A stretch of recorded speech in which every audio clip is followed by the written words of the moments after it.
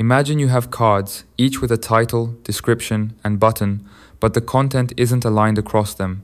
This is where Subgrid becomes the easiest and simplest way to fix it. So let's break down this powerful CSS property, but before we jump into Subgrid, I want to introduce you to the new version 3 of Gamma.app. Gamma is an AI tool that turns your ideas into beautiful AI-generated websites. It comes with a wide range of stunning themes, lets you edit content inline in a very easy way, and gives you full control to customize the style of any element on the page. You can also ask the AI to generate new layouts for any section, and when you're ready, you can publish your site with just one click. With version 3, Gamma provides an API that you can use directly in your apps or backend logic. Gamma also offers powerful features for creating presentations, documents, and social media assets. This is what the future of visual communication looks like. Try it yourself at Gamma.app. Now, let's continue with Subgrid and go step by step. First, let's start by creating the cards with HTML. I will set a parent div and give it the cards container class. Then, inside it, I will add 3 div elements. For each one, I will give it the class card. Inside each card, we will have a title, a description, and a button. Let's give each card a different background color, set border radius and padding, and also adjust the font size for the title and the description to make them clearer. Now, to make the cards appear in the same row, we add grid to the element with the class of cards container and apply grid template columns.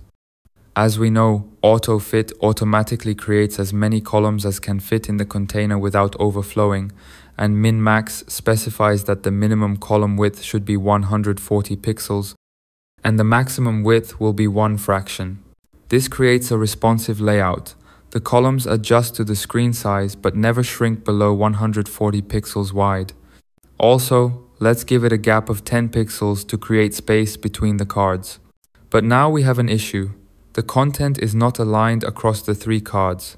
The description is not starting on the same line in all cards, and also the buttons are at different levels. Here is where Subgrid shines. It's a property that helps us make all the elements align perfectly across the cards.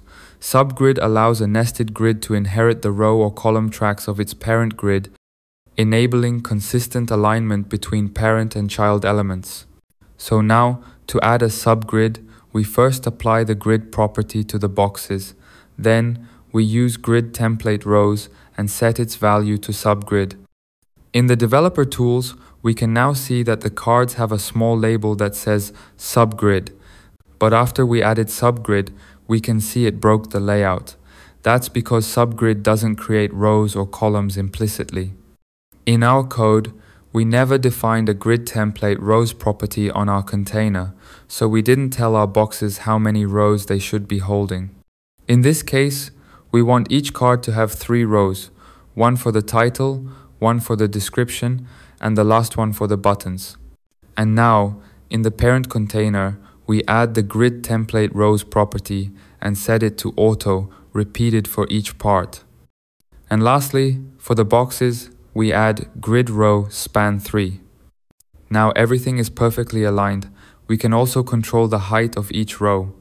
For example, if we want to make the description part 200 pixels in height, we can go to the parent container and replace its value in the grid template rows property with 200 pixels. Subgrid is a powerful CSS grid feature that lets child elements align with their parents' grid tracks.